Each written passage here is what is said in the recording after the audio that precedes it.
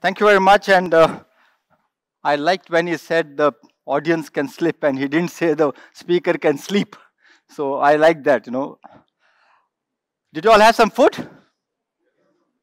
Oh, I think next time onwards you should have it. Did you all have some food? Yeah, because I didn't have food. I was about to have, and then he called me saying, rush, rush, rush. Thank you, Kumar, and thank you, RAI, for giving me this opportunity to talk on future of retail. It's a very difficult task, especially when I saw the morning speakers and the list of people who are there, the people who are really driving the business, driving this country, and driving the future. So I don't want to say that I want to talk on the future of retail because it will be very unfair for me. But what I thought is, what if I talk about reality to opportunity? That will be all real and we can really, really connect to. So to me, the first reality is that Indian consumers, Indian consumption, and Indian retail is probably the biggest opportunity. I think all of you will agree with me. People talk about India, people talk about Bharat, people talk of 1.3 billion population, people talk of $1 trillion happening in retail. I'm told it's about 800 billion. So that's the first opportunity. And I think we have never clapped for our consumers who really make us survive today. Isn't it time for that? Yeah. The next reality, in my opinion, brick and mortar is a reality. Omni-channel is the opportunity. The reason I'm saying it, and nobody can defy this, every person who spoke in the morning today, every person who's going to speak in the next one day is going to talk to you about how they opened 500 stores, 300 stores, 1,000 stores, 5,000 stores. So if brick and mortar is not the reality, then why would they open stores? But if you go around the conference, 90% of the people who are there in the stalls are all techies and technology and products which are going to help us in terms of services and in terms of what we can do better for our customers. So that is the opportunity. So if anybody feels that we can just be brick and mortar and not look at that opportunity, I think we are fooling ourselves. So don't do that. Brick and mortar is the reality. Don't miss it. 90% of business for us comes from brick and mortar. 90% of front page news in Economic Times, Times of India, everywhere is only about online. So somewhere we have to converge. We can't be just sitting and thinking online and ignoring. Many of us are ignoring our brick and mortar business where you get 150% of our profits, 90% of business, thinking of 10% of online opportunity, and where we probably get 500% of the losses. So just keep this in mind. This is the reality and that's the opportunity. Mega corporation is the reality. We spoke about this 10 years back. I think nobody even thought. Nobody ever believed. But that is the reality. Mega corporation retail is the reality. Go around the world. Last 100 years history, the top 5 companies in every country, there is a retailer. The top 5 richest person in every country, there is a retailer. It's becoming true here. It's already become true. So this is the reality. But does it mean that as small players, as small individuals, retailers, we will not win? Yes. So I am saying mega corporation is the reality. Niche customer is the opportunity. There is huge opportunity for small segments of retail which is there. And I have a reason to say that. You can dream big, but can you suddenly say, I have 5,000 crore to invest? No. Because there's nobody willing to put 5,000 crores for your business when you start off with. So mega corporation is the reality. Niche retail business is the opportunity. Don't miss that. I mentioned booming consumption is the reality. Children, teens, senior citizen is the opportunity. Everybody's, because you need to look at India and Bharat and all in 2 ways. One is that 60% of population who we love, but they're not employed. Who we love, but they're poor. Who we love, but their food consumption is also 180, 170 SKUs, which means they don't require a 5,000 square feet store in their place to actually survive. So reality is the 35% of our population. In that 35% of the population, I think we are missing a huge opportunity to serve the children, huge opportunity to serve the teens, and a bigger opportunity to serve the senior citizens, because never it has happened that senior citizens, and when I say senior, I'm saying also take 50, 55 plus, where these are the people who are now got rid of all their responsibilities.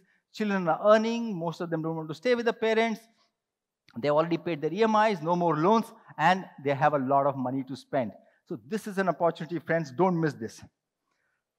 Poor unemployment is the reality. Let's not run away from that. But when poor and unemployment is the reality, Inclusion is the opportunity for this industry. This is the only industry which has 46 million people, plus another 10 million, 15 million coming into delivery, the Swiggies and the Zomatos of the world. You can't miss this opportunity of inclusion. If we are not inclusive as an industry, if we don't decide to include the society and the community, then we are going to be failing in a very big duty. So just don't concentrate on the reality of unemployment, the reality of poor. Look at the opportunity that is sitting with us, which is inclusion. And I'm going to talk about inclusion after about 10 minutes about. Reality, startup for tech capital is the opportunity. Not much money coming into brick and mortar is the reality. Last time when you saw Go Colors, went public, everybody's talking about it. But two good things happened. One is got into niche. Second is investments happened in brick and mortar companies 5 years, 7 years back. If the last 2 years, if anybody can count 10 retail brands, physical retailers who have got money, I would love to hear from that. So there is an opportunity, but this is the reality. Money is not chasing brick and mortar. So if you want to start a business which requires high capital, you have to look at a very different way and don't miss that.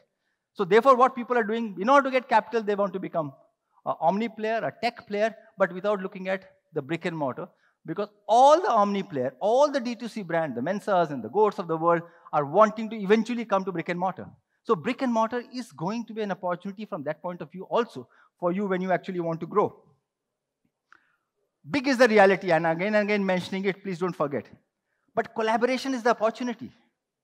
And there are enough examples of collaboration that are happening today. And the reason I'm saying collaboration is the opportunity is a big can remain big, but hundreds of small can become bigger than the big. And that's the opportunity. Today you're looking at brick and mortar players getting into a player like a Unicommerce or somebody, and actually suddenly your whole assortment gets 5x, 10x, 20x, 30x. So that's the opportunity. And all the opportunities I'm saying, when you add up together, that's the future of retail. That's the future of all of us who are actually sitting here. Long-term business is the reality. Okay, everybody talks of long-term. But in today's world, I think you should look at business not emotionally, but look at business rationally. And the opportunity is that you can create a business and sell it. And this I think is important because every Indian feels कि एक बार धंधा कर लिया तो उसको ऐसे गले लगा के बैठो चाहे वो जी रहा है मर रहा है कुछ भी कर रहा है. No, you appreciate techies when they actually create value and valuation and sell the companies. But when it comes to brick and mortar and hard businesses, you say it's my family business, my family generation business. No, create a business, do well. There's always a buyer for that business. So don't sit with that old time thinking because this is an opportunity. Okay, long-term business is the past reality for us. Agility, nimbleness, innovation is the reality. Building inclusive business is the opportunity. Now, why I'm raising this? Because a lot of us always give examples of what we are not inside. You know, there was a time in Shopper Store board 10, 15 years back, we used to spend 25, 30, 40% of time discussing Reliance. Okay, not discussing our own business. So same thing today, everybody discusses online. Everybody wants to discuss omnichannel. Discuss about your own business. And there you require to be agile. You talk about others' agility. Have you looked at your agility? Do you have an agility index? Do you know when you want to deliver and have you delivered that? I think these are questions that you have to ask for yourself. Expensive management is the reality. Today's salaries of a CEOs, managing directors, CXOs, everybody is in dollar terms. Today we are talking of unbelievable compensation, but that's the reality. There's a shortage of supply, the demand is much more. So everybody I meet, he says, we are not able to hire people because they're expensive. I said, how much of shares have you given to them? No, we have not given any shares. So if expensive management is the reality, then wealth creation and ownership sharing is the opportunity. Don't you want to have 90% of a company which is worth 100 crores versus having 100% of the company with no management and you think it is worth 5,000 crores, in reality it is 10 crores? Ask this question. I think that's an important part. Ownership and wealth creation is important. And these are two different subjects. Don't mix it. When I say ownership, I'm talking of ownership where people feel they are owners, not necessarily shareholders. I was just talking to somebody and said, all decisions, they come to me. Yeah, because you say, I'm the owner, I'm the owner, I'm the owner. If your CXOs were the owner, why would they come to you? Because you say, I'm the owner, I'm the shareholder, I need to do this. Take that away. And that, I think, is the biggest opportunity. New ways of doing business is the reality. And I think I have been talking about this. But upgrading our skills and mindset is the opportunity. When I'm saying upgrading our skills and mindset, I am referring to the entrepreneurs here, the CEOs here, the managing directors here, the owners here. Unless we change, I change, or you change, you will not be able to participate in the future of retailing, which is going to be so much opportunity. And why I'm saying this? We as individuals have seen change, influenced change, participated in the change, and invested in the change in our families. Okay, anybody here has a feature phone? Not one. All of you have a smartphone? Raise your hands. 100%. So you're invested in technology for you to become smart. How many of your children are going and studying below the tree? Oh, you are invested in children, you want to send them all over the world. So you're invested in children. How many of your teens don't have a phone? Oh, you put money, you're invested in teens, technology. But when it comes to your own company, okay, you don't want to invest in technology, you don't want to encourage youngsters to come in, you don't want youngsters to influence. I meet a lot of second generation who say, Dad is not allowing this. Uncle is not allowing me to do this. Family is not allowing me to do this. So that is important. So no change will happen, no future will happen in this country for retailers, you and me, if I and you are not willing to change, I and you are not willing to become inclusive, I and you are not willing to become collaborative, and I and you are not looking at two parts of human being, the customers of ours and the employees of ours. To me, friends, that is the opportunity sitting in this country. And I don't think you will get this opportunity again. About 15 years or 18 years back, in one of the conferences, we had said the golden period of retail. And we saw that growing. I sense again it has come back. The next 10 years is the true golden period because a lot of opportunities coming from the supply side, a lot of opportunities coming from the demand side. And the best is, the biggest investment that we require, technology, is almost coming free. There's a SaaS happening, and there are a lot of funded technology companies who want to support you and are willing to support you to actually grow. So ladies and gentlemen, that to me is the real opportunity and the real future of retail. Thank you very much. Thank you so much.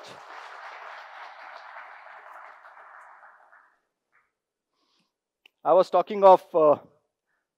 Sir, you're passionate about exclusivity. I know that over the years. Would you like to tell us something about exclusivity in retail? Well, it's not exclusivity, it is inclusivity. Oh, sorry, inclusivity. I'm so sorry. It is inclusion. Sorry, inclusion in retail. Inclusion in retail. And I did mention about the inclusion a little time before. Can you put the... you know that we run a trust called TRRAIN, which is actually a charitable trust we run for the betterment and improve the lives of people who work in retail. We do multiple things there. Okay, over the last 11 years, the Retail Employees Day, we've had 20 million people celebrating. The TRRAIN Awards has become global. You have multiple things that are happening. We have an app called TRRAIN Circle. We have 2 lakh members. We have an app which is meant for Kirana friends, to Kiranas to grow in life. All that is happening. But one thing which we are very proud of is a project called Punk, Wings of Destiny. This project in the last 10 years has skilled 21,000 persons with disability and got jobs for 72% of them in retail. So 21,000 people are currently working in retail. But you know what is the sad part of it? The sad part of it is that out of the 21,000, okay, they're not even minuscule percentage. India has 26 million persons with disability as per census, but in reality, it is between 75 to 80 million. Retail has 46 million people who are employed. If retail can take even 1%, 2% of their employees and get them into the whole sector, this will be a huge change. And the change will be so immense because the customer is seeing the change. We have evidence to say if you have 2 shops, one there is a person with disability which may have speech and hearing cashier, another one doesn't, the lady goes to this store and not this store because she says, this is an inclusive retailer, this is an inclusive community, and we would like to work and actually shop with them. So this is a huge, huge, huge opportunity. And I think it is important for all of us to actually become inclusive towards that. I don't want to give a huge lecture on inclusion, but what I want to tell you is that the 80% of jobs in retail is front end. And On the front end, the retail employees, especially persons with disability, whether it's speech and hearing, orthopedic challenge, they do a fantastic job. They do a fantastic job. They're not educated because of family circumstances, okay? But the fact is, 8th pass, 10th pass, what you require is available there. There's an opportunity and there's a visibility for you. And like I said, customers prefer that. And that to me is again important because after all, we are working for the customer. There's a huge benefit of employing the persons with disability. I don't know whether you all really know about it. Low attrition, which is higher retention.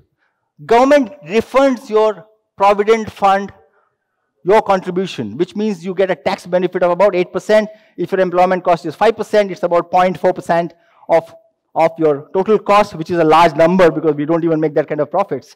And they are an engaged workforce. When you get 5% of people with persons with disability, the 95% of the people actually become more sensitive. And just imagine what you're doing. You think that you're recruiting 5% people. No, you are actually sensitizing 95% of the people there. And of course, there's a brand value and a lot of things. We have a full deck made for inclusion, which actually share with you. It's all about people, policy, processes, and practice. And it's not something very difficult to do. You can actually make your organization inclusive, provided you have decided as owners or whatever that I want to have a inclusive organization by hiring people who come from this kind of a background. Now, when I look at this, most of you must be thinking, what nonsense is he talking? I mean, how can we have persons with disability? What can they do about it? No, I'm not talking out of just nuts. I'm talking because we have people who have practiced this and who have done some amazing jobs. They have created inclusion in the last 10 years that I can't even talk about. So I'm not the right person to talk. So what I want to do is I want to call Rohan and Chitra on stage from Nexus and from Reliance.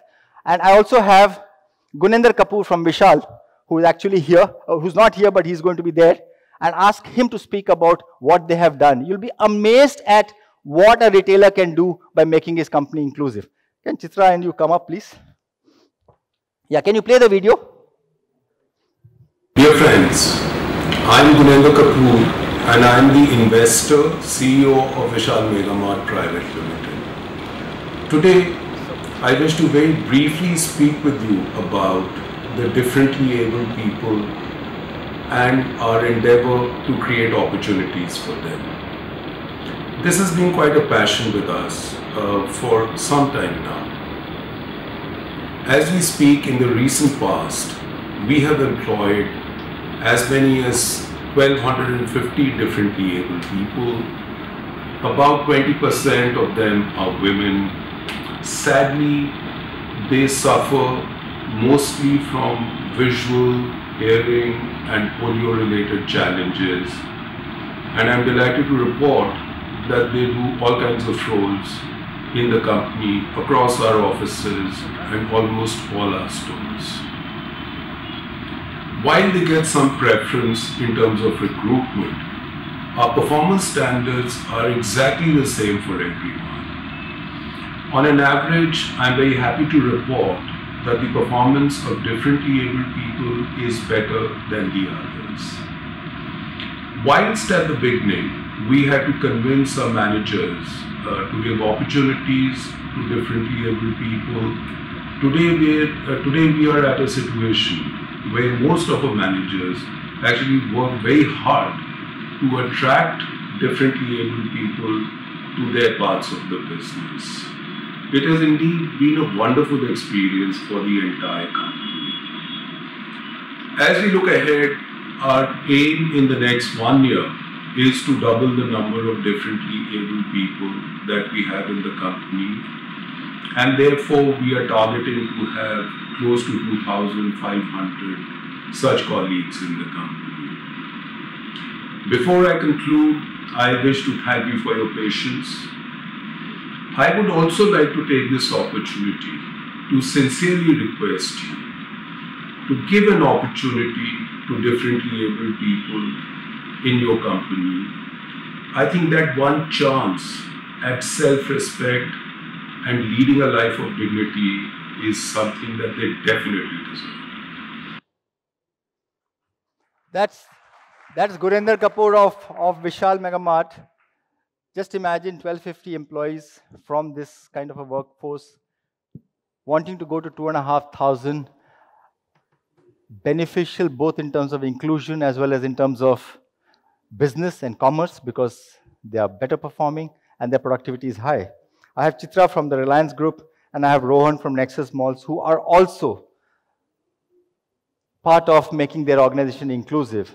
And I thought I should ask them one or two questions, because some of you must be thinking, this is a video which has come up, can we do some real life stories? Chitra, I want to come to you. You all started just maybe about 8-10 years back. I remember when we actually started talking about the persons with disability, and you have taken such a lead. What makes you hire such people? I mean, what drives you from within organization, leadership, management, ownership to really get these people in? I think it's, yeah. Okay, I think it's, the basic thing really is, my customers don't differentiate, right? Everybody can walk into my store and anybody can walk into my store. If I want to be inclusive, I have to have anybody and everybody serving my customers. And that's the absolute basic reason why we focus so much on inclusion. And to your point on inclusion of differently able, right? We are already at a 1% that you were talking about. We're trying to see how we can build it up. But I think that's the reason that we do this, because if I want my customer to trust me, if I want my customer to come, and yes, brick and mortar, because that's where we have a very strong presence today. But if I want my customer to walk into my store, and if I want my customer to feel comfortable in my store, then I have to also be inclusive. I have to show the customer has to feel that confidence. And that's really what kind of drives us to do this. Once we started doing it, the other side of the story is, and this is something that Nagesh was mentioning, many of these people, in fact, most of them, it's just the entry that you give them. They are so hardworking and the retention is so high. From a performance perspective, like Guninder also said, we don't differentiate. But once we've trained you, you're on the store, you're on the field, you do the job the way everybody else does. But the amount of dedication and the passion that we see, it's such a pleasure. And it's an inspiration for many of our other colleagues as well, because people then start wanting to do better. So it helps us overall with the morale, in that little ecosystem that they're working with. So it's kind of beneficial. It's a two-way relationship in that sense. It's a big win-win. Absolutely, yeah? It's a huge win-win. Rohan, you run probably one of the largest chain of malls, Nexus Malls. What made you think of this? I remember I came to your conference room and we were having tea, and the lady who came and served the tea is a punk graduate, and we were so impressed, and we saw that bright shine in her eyes. And then somebody told, you know what, she's from the punk program and she's been with us, and she's one of our best employees. But what drives Nexus Malls to become inclusive and hire so many of them? It makes business sense. What you mentioned on the screen, the benefits of having these people. So when we decided that how can we be more inclusive, and this is one of the initiatives we thought that we can do our bit, and at the same time, how it complements our business. So if you do something, or if organizations want to do these kind of initiatives, first you have to see that how it complements your business and what are the key factors. We first identified that what are the roles, how we are going to make our existing employee understand how we're going to change or tweak the processes. And once we did that, and once we had these kind of these PWDs, we were so amazed with their efforts, their what they could do. In fact, it makes more business sense to have more people in. And for this year, we have a target of 2.5% of our workforce will be from this background. Wow. Thank you so much. So when I meet people like Guninder, Chitra, Rohan, and talk to so many of them, like I said, we have done 21,000, created livelihoods for 21,000, but we are not the only ones. There are other NGO partners also who do, and I'm sure they also must have contributed. We must be having 75, 80,000, but this is still a very, very small number, very small number. And I was actually talking to Kumar, and I was saying, Kumar, can we do something together? And I would like to call Kumar and Lawrence and Amisha on stage and talk to Kumar about something that we have done, and we want to talk about it. But before that, I want to ask Kumar as to why did he agree when I said, hey Kumar, can we make retail the more inclusive industry? Kumar. We spoke just a few days back, Kumar, and it's happening. So, yeah, he's been my boss for the longest time. Easy to sign up with him, right? No, not really. I think the whole thought process of mine was because I believe that retailers are much more empathetic towards people who work with us. They are much more inclusive in their approach. You cannot be a retailer unless you are inclusive. Many a times your customers are not going to look the same. Our employees are not going to look the same. So it's only natural that we should take the benefit of having this natural tendency towards inclusivity. I want people here to raise their hands if you believe RAI should do a formal tie-up with TRRAIN to try and make sure that our industry is filled with people who can be supported. At the same time, people will support us. So raise your hands. Wow. So thank you so much. This was in that trust that we did the sign up. The idea is that if there are 2 or 3 companies which are benefiting, can we make sure that every one of our retail association members get the benefit of this? My belief is that it not only makes the entire team working inside very empathetic towards what's happening, many a times customers look at this, and correct me Chitra, since you guys see this on the floor, when customers come in and see people with disabilities, do they relate better to them, or is the gali rate the same? So that's a point Nagesh made earlier, right? If there are 2 cashiers and one has a special ability, very often customers are going to gravitate there because today there is more and more awareness even in society that inclusion is the way to go. So invariably there is an acceptance. There is this appreciation that yes, we are willing to have all kinds of people, all walks of life, everything in the stores. So we see a very positive impact of that. So thank you. So my belief is that thanks to TRRAIN, we should be able to, as an industry, get lots more of our assets, human assets coming in with better abilities and many a times to create the whole sensitivity in the whole company and the ecosystem. So thank you so much. I am in fact thankful that all of you supported this, and I'm thankful for Mr. Nagesh to be the guiding force for this.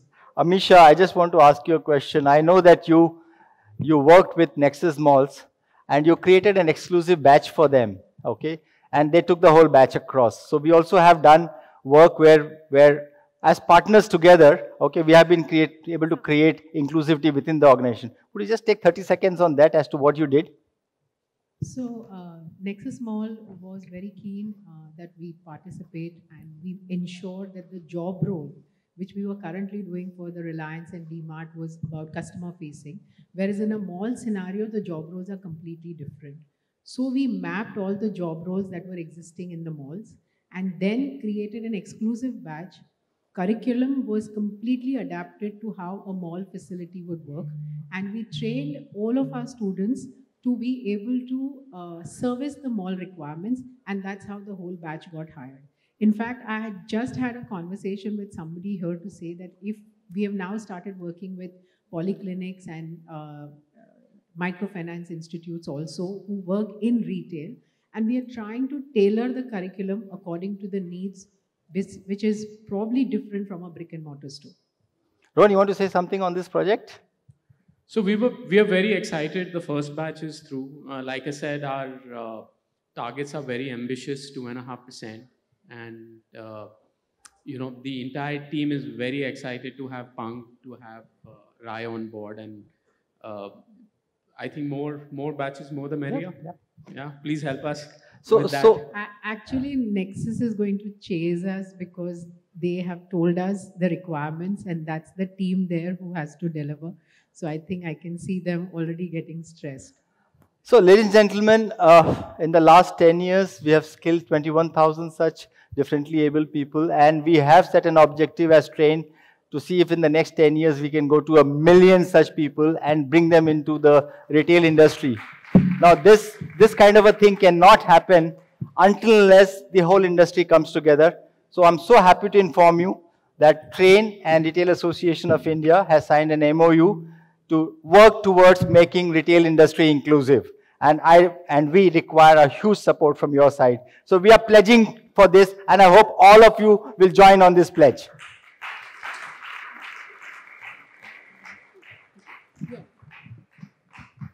All of you do know Dr. Lawrence Fernandez, who heads the membership initiative as well as the learning initiatives at RAI. For details about how things will go ahead, I'm sure that Lawrence would be the person who will create this whole method to make it happen well. So I do wish the entire industry a lot of success on this. So quickly, I think to sum it up, the way forward would be, there will be one side we will have the demand, as in we will get regular updates from the team on where these batches are happening, in which locations, maybe pin code wide. And on the other hand, I will need your support, as in to ensure that even before these batches are completed, that we have placed these people. Can we have that? Yeah? Okay, cool. Thank you so much. Thank you. Thank you very much. Thank you so much, and looking forward to your cooperation. Thank you.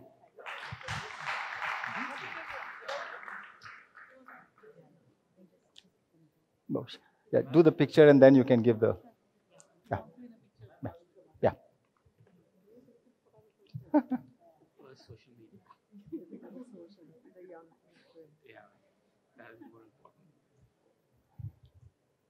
Thank you. We'll ask Kumar and Amisha to give the inclusion certificate to... Thank you. Thank you for being...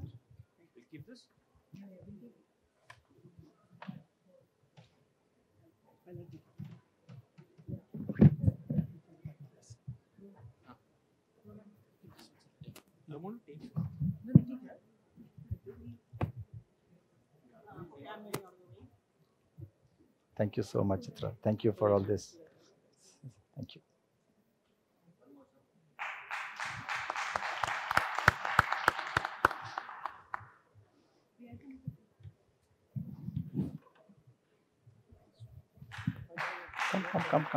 Come, Lawrence.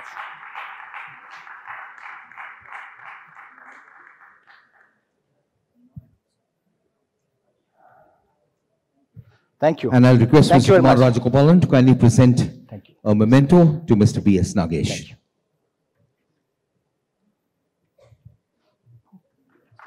Thank you. Thank you. Thank you very much. Thank you.